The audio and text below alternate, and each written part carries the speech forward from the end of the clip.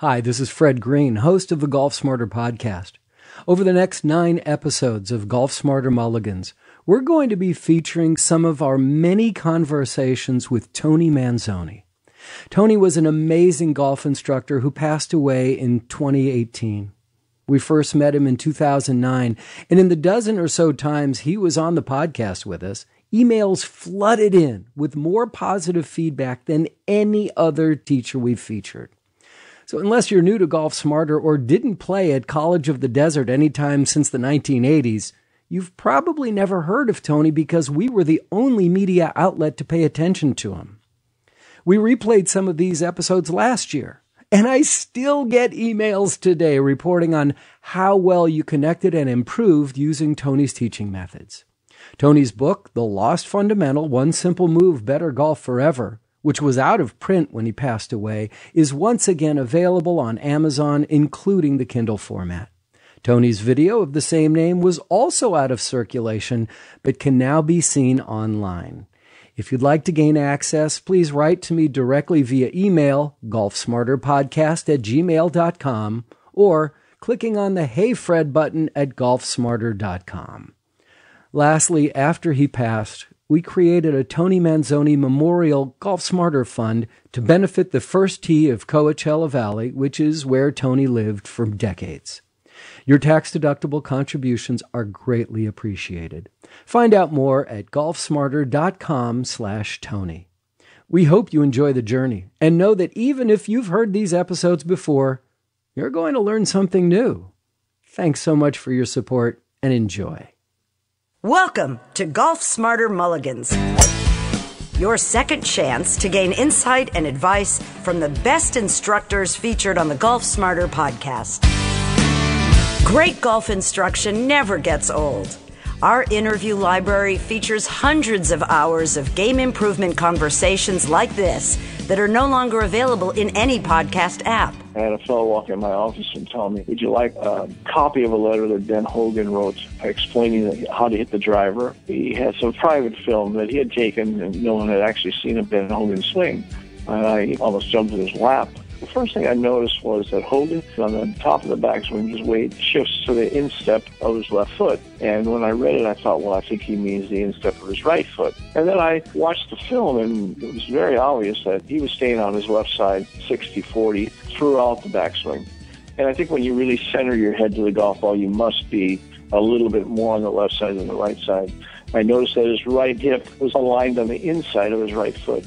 And I just noticed that when he swung, he rotated his shoulders around his spine, and his shoulders really were more level than his earlier swings. And the film that I had was after the accident. And that's really when he said, I'm going to start playing off the left side. With another interview from the archives of Golf Smarter, here's your host, Fred Green. Welcome back to the Golf Smarter podcast, Tony. Hey, great to be back, Fred. It's great to talk to you. How have you been? Well, I had a little bit of a mishap. It's kind of funny in a way. I broke 3 bones in my right foot ankle by falling from a hill. Hit a wet spot and slid downhill, and body weight went forward, and right leg didn't want to go forward, and it snapped like a twig. So that's been it's been a little setback, but. Other than that, life is really good. My golf team did well. Again, we won the 27th conference championship in a row, which is kind of crazy. Each year I just shake my head. I don't know why it keeps happening, but it does. Do you recruit these kids, or they find you? I mean, you keep winning and winning and winning. Yeah, we get them from all over. This year we had a bunch of boys out of the country. Really? And some of them are really good players, and they're all coming back next year. But I always say to them, how did you find the College of the Desert? You're from Belgium. But they go on the website, and if you look at the website, you know, our record really is sensational.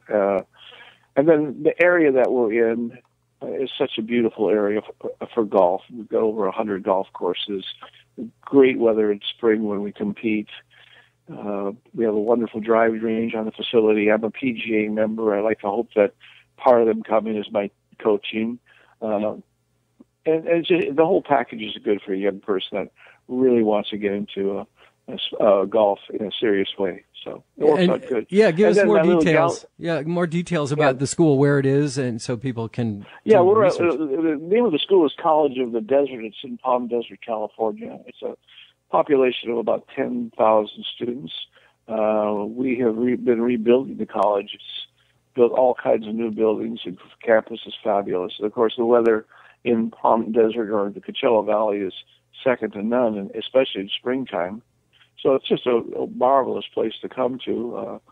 We have we have the Coachella Fest and all kinds of activities for young people, but it's just a great place to live. I'm very lucky. I left the Bay Area, and we all know San Francisco is one of the greatest cities of all time, if not the greatest. That's why I haven't left. I do miss it, believe me. But for me in golf and what I had wanted to accomplish, this was probably the best place I could have come to. Well, congratulations. You guys have just owned it. And I think it's more of a testimony to your teaching. But even I hope it's part of it for sure. I do have a formula that I use every year, and it seems to be working out. And the kids nowadays, you don't really have to teach much when it comes to the movement of the swing. They're all pretty up to date on, they're all into rotation and connection and so forth.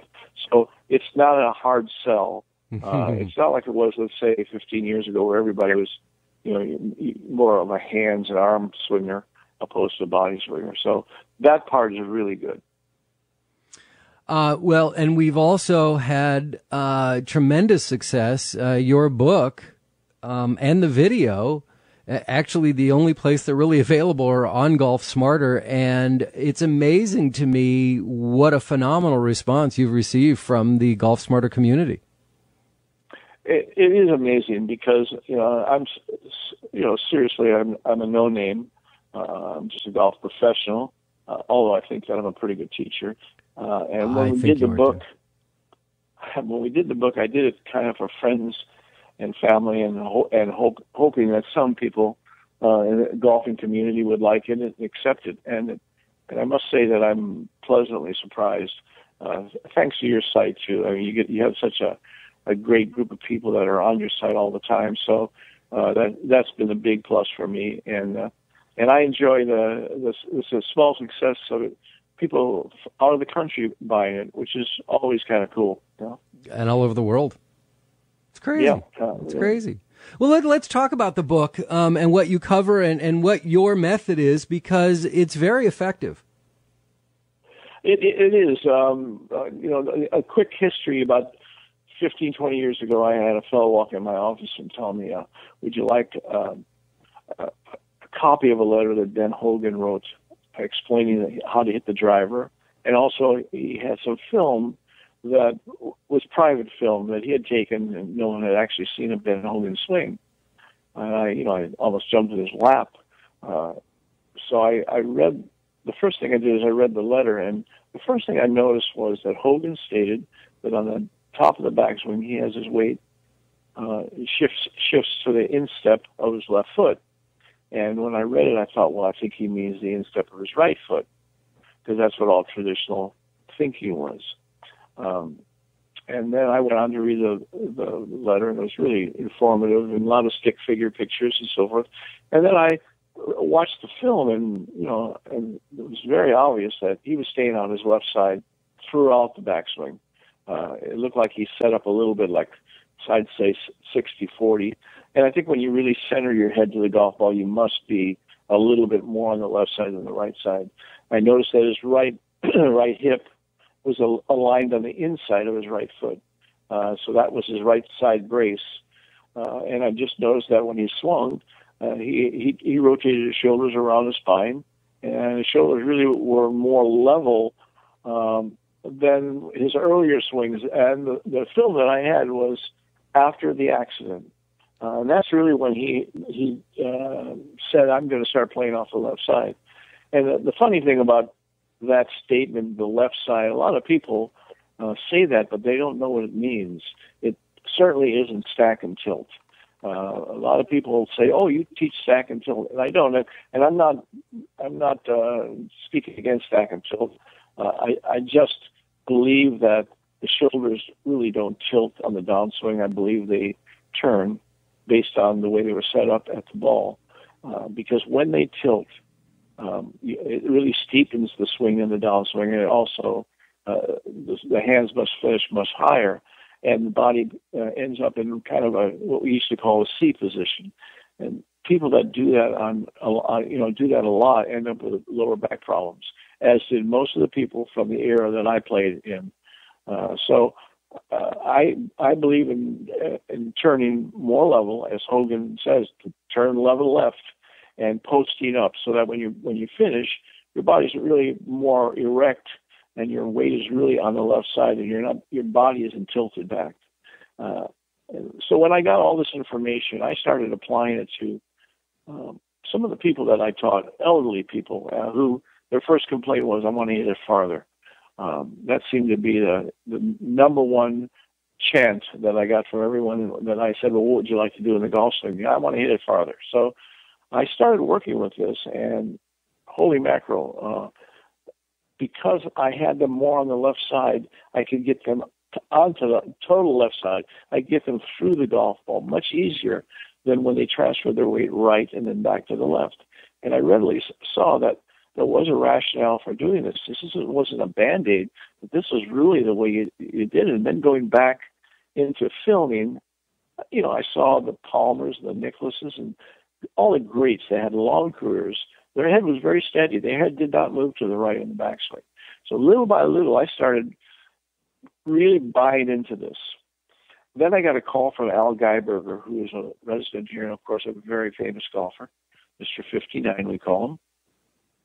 And Al said, when I read your article in the golf magazine, local magazine, I thought you had flipped your wig. He said, but I started doing it with a fellow that was reversing his weight shift all the time. And he said it worked like a charm. I got him from falling back to the right side, and he is now finishing and hitting the ball, really, really great. He said, then I started tinkering it. Now think about this. Al Geiberger was voted as having one of the great golf swings of all time. And he said, because of my age, I can't get to that left side like I used to. And he said, it works like a charm. So that was the kind of the catalyst in the history of how I really bought into this, because I had to buy into it just like everybody else. I was taught, shift your weight to the right, take your sternum and shift your weight to the right leg, and then shift back to the left. And there's a big timing element there, because you've got to make a little lateral slide and then rotate, and this eliminates that lateral slide. So then everyone that I taught said, you need to write this in some kind of a book form so other people can see it. And, they were rubbing my elbow pretty hard there. My ego pretty hard there. So I thought, well, what the heck? Why not do that? So I wrote that little periodical. It's a small little book, as you know, but I think it's concise. And I have done this now since the day I got that letter. I have been continuous. I have never stopped doing this. And I can tell you that I have never had anyone say, I can't do it this way. I can't hit it this way. I think this is wrong. Never, not one. And I would tell you, even if there was one, I would tell you. It's never happened. And I've had a lot of guests, by the way, come from your site that came into town to take a lesson from me. And I must say that I got love letters from them after.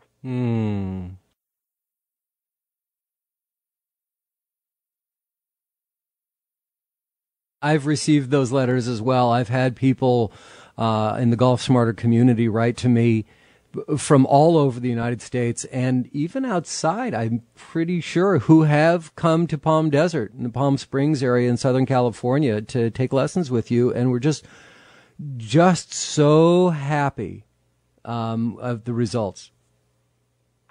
It really has been astounding, and you can only thank Mr. Hogan, because he was really the one that I think there was other players that played off the left side for sure in his era, and subsequently some that did after. I mean, Lee Trevino, in a conversation I had with him, said to me, I've seen a lot of guys that had great long careers that played off the left side, but I've never seen anyone that had a long career that played off the right side. And I didn't understand what he was saying. And of course, like most people, I was embarrassed to say, what do you mean by that? But then after I got into this, I certainly understood what he was talking about, and no truer statement can be made. The thing I love about it is that I get women that have started to play golf later in years, and also men, and they've taken a couple of lessons, and I say, well, you're really not finishing your swing. They say, well, my pro tells me to shift my weight, but I just can't do it. And I explained to them, I said, the reason you can't is because your body's in the wrong position at the top of the swing. You're in a place where there's no place to go but to hit off of the right foot, throw your arms at the ball, and just hope that your hands square instead of roll over and close or stay open. And that's why a lot of people, they slice a ball and then they pull a ball, and now they don't know where to go. And it's just primarily because they've put the responsibility of squaring the club head with the hands and arms, and that is tenuous at best. When you do this system, you set up to the ball and you create your triangle with your arms, and you set to the golf ball. You rotate your right shoulder behind your neck, so there's no movement to the right. What you're doing is displacing your weight behind your spine. And in doing that, the right hip and right shoulder go behind you, and you actually add a little bit more weight to the left side. The right arm folds into its throw position simultaneously as the right shoulder turns. So it's a real simple move. You're not trying to take it back low or do all these things that we've been talked about, or cock the wrist here, don't cock the wrist here. You just take that triangle back with the rotation of your right side behind you and let the right arm fold naturally in it. That sets the club, and it's in your throw position, because everybody's in a little different position. If I give you a baseball and say, throw it, Fred, you might throw it from a little different position above your shoulder or below your shoulder than I would. And we're all subject to that. So it's ludicrous to tell someone, okay, that you have to put the club here. Because here doesn't exist. It's depending on their anatomy. And then the next part of it is I don't get involved with where the club head is at the top in the sense of, is my wrist flat or is my wrist cupped? I let the natural hinging of the wrist occur. Some people, it flattens a little bit. Some people, it stays cupped. What really matters is where it's at impact. And I find that, Hogan cupped his wrist like crazy, but at impact his wrists were flat. And I think that's really not a part of manipulation of the hands. I think that's a part of getting the left side out of the way, keeping the left arm connected across the chest. And let me say this, no matter who you are, if you're a right-handed golfer, when you take the club back, your left arm goes across your chest. So that's not some trickery. That's the only way you can move. And when that left arm goes across the chest, it connects. It connects on top of the pectoral muscle of your left side of your chest. That's where true connection is. So when you take that club back, the right arm folds, that left arm is stretched across the chest. Where that left arm is setting is where it must stay on the first move of the downswing. That's why a lot of people used to put a head cover under their armpit or a handkerchief. That was to keep that left arm from coming down immediately in the downswing. Because once you do that, you are now subject to what your arms can do. You've left your body behind. So all this stuff about dropping the hands first, I mean, I'm not saying that you can't do that, but for the average person, they drop their hands first. They're going to just pull their arms down, and they're going to either hit behind the ball or hit it thin. And if they're lucky, they're going to hit it in the air, but they're not going to hit it with any force because they're only using their arms. They've eliminated their core. Where when you take the club back correctly across the chest, and then you start a rotational move. In other words, you're doing the opposite of what you did on the backswing. You turned on a single axis, which is your left side, and then you rotate around that axis. And that arm stays there. Eventually, the right arm straightens, the club hits the ball, and then as you rotate to the left, and you must, the club follows you back to the left, and the left arm folds, just like the right arm folds on the right side. So it's real simple. It's a simple move. And I have people that come to me that are, 1 and 2 handicaps, 30 handicaps, and they always say, "What? Don't I have to worry about this? Don't I have to worry about that?" I say, "No, you're hitting the ball great, aren't you?" "Yeah." I said, golf is like every other sport. There's a domino effect. You make the correct move here, a bunch of good moves happen. You get in the wrong position, I don't care who you are, you're going to have a tough time with the game. I get frequent questions from listeners asking me about the book and the DVD that you have offered, and want to know your response. Which is better for them to? I always say just buy both, but when somebody wants to study more of the Lost Fundamental, which is the name of the book, and the DVD, which are both available in our Golfer Smart at golfsmarter.com. Tell me the difference from your perspective of what those two have to offer. Well, I think that we all learn differently. Some people like to see it, and some people can, when they read it, they can see it. I personally love the book because I can go back and I can put little yellow marks where I think it's important. Because I forget myself. Believe me, there's a science to this, and even in its simplicity, the sequence has to be correct. When I hit a ball thin or fat, I know that I, first of all, didn't get past the ball, and that's one of the things that I hear all the time. Stay behind the ball. Stay behind the ball. There's no sport that I know of where you don't move through impact. When you throw a punch, when you hit a tennis ball, when you hit a baseball, there's a movement forward. Now, it isn't a straight line movement, but there's a movement past the ball for sure. You got to end up on your left side, so you're rotating around that axis, but past the ball. You want your right shoulder and right hip to go past the golf ball. You don't want to keep it behind, and that's again what I see on the driving range all the time. You see people end up with their swing and they're still back on their right foot. There's a couple of guys on tour that I won't mention that if they understood this and got over a little bit at address on the left side, they wouldn't be hitting off that right side and all of a sudden hit it a fairway left or a fairway right, which they still continue to do. And these are unbelievable golfers that have so much talent and do it every day. Now, think about the average guy or gal. They don't put that much time, and they don't have the physical attributes that these people have. So how the heck are they going to play the game? And that's why the score has primarily stayed the same for men and women. With all this technology, new ball, all this stuff, scores are still really, really high.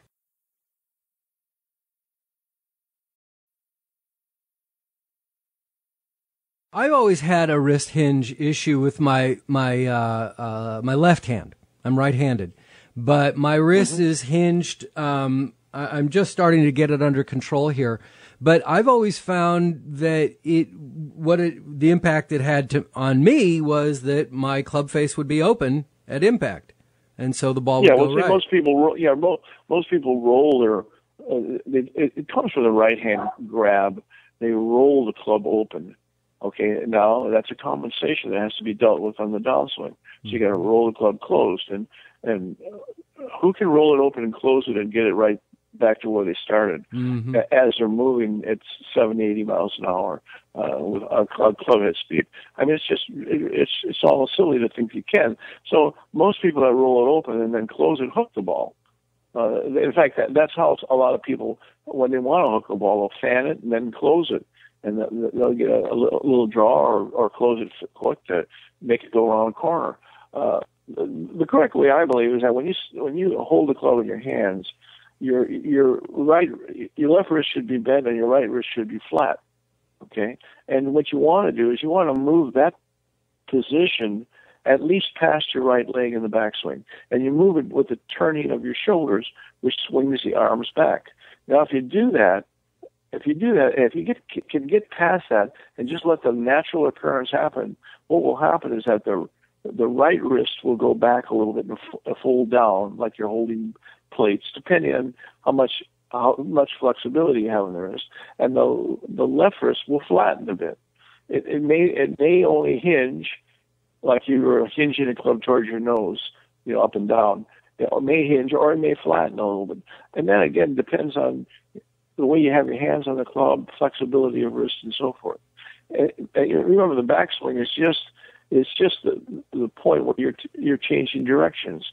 So it's not you take the club up to a spot and stop and start. That's just the golf swing is a continuous move. But to start the club back, you need to start it back slow. It has to have a rhythm, but it has to be slow, because if you start fast, two things occur. You're going to grab it with the right hand, and you're going to pull that right wrist back. You're going to bring that club back to the inside too soon. That's number one. And number two, when you have a fast backswing, you're always going to have a short backswing. Those two go together. So if you want to hit it a long ways, you have to have a wide backswing, and you have to take time. As I tell people, if you're going to shoot an arrow with a bow, you got to pull that bow all the way back. Well, there's a time period to do that. So you see people with these real short, fast swings, they hit it nowhere. And that's the majority of people that play, because they're not sure what they want to do, so they get quick. They get it over with. How would you advise someone to change their tempo and be conscious of it? I have a friend that I've been playing with. I have a friend that I've been playing with for years that stands over the ball for almost 40 seconds. He just stares at the ball, and then all of a sudden, if you blinked, you miss the entire swing. It is so fast. And he can't understand why he doesn't get better. And it's like, dude, slow down. Well, yeah. First of all, he needs to have a pre-shot routine where he starts in from behind the ball, and then he goes to the golf ball, looks at the target, looks back at the ball. As he's doing that, he's aligning himself and calming himself down. And then to start the tempo, a good way to start the tempo is start with like your right knee, kind of a kick in. It just kicks kind of in like a forward press. But you really want your body to set the tempo. You don't want your hands and arms to set the tempo, because they'll get out of position immediately. In other words, they'll get across you and your chest hasn't moved. And now when your chest turns and your shoulders turn, your club's going to go way inside. So the sequence has to be more one piece. Now, I don't mind if the club head moves a little early, a little first, but I like to feel as if I set the tempo with the sternum of my chest. Some people like to set the tempo with their shoulders. But for God's sakes, you can't set the tempo with your hands, because you'll start slow and then you'll yank it back, because it just doesn't feel right. You've got to do this like you're winding up your body and not just taking your arms back. And I think that's a good thought, is that a slow wind of the body so that you can really get coiled. And now you've got some room to create momentum on the downswing. How do you create the tempo or set the tempo from your sternum? Well, I think about my chest turning. Okay, so I just think the center of my chest. So I connect my arms, and so imagine that my chest is a picture, and my two arms are a frame of that picture. I try to keep that picture, the chest, between those two arms. Okay, and so I focus on that picture.